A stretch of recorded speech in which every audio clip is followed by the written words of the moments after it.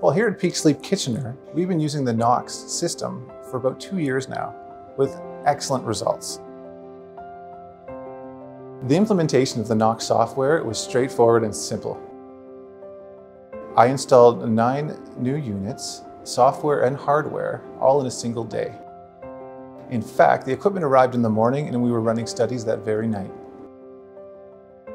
The convenience of having a small head box with the combination of no extra cables has created a comfortable environment for our patients. The feedback has been wonderful. The experience of having Nox in the lab has been so successful that we are looking to expand it to some of our other labs.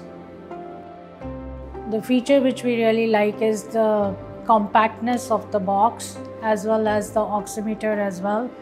So both of them go hand in hand. So patient can move around a bit more comfortably in their bed and roll around. They can use the washroom on their own. They don't need to call the tech for that.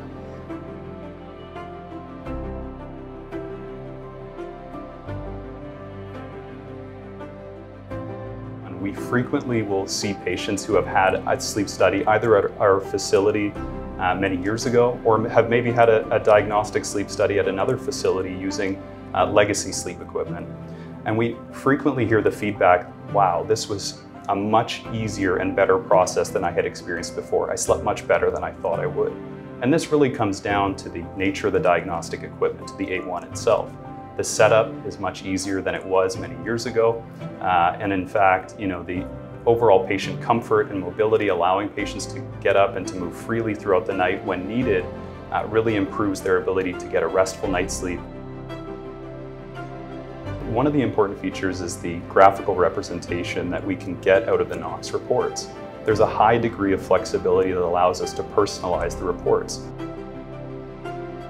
One of the things that we think is really important in our approach to sleep care is our embrace of technology, and particularly emerging technology.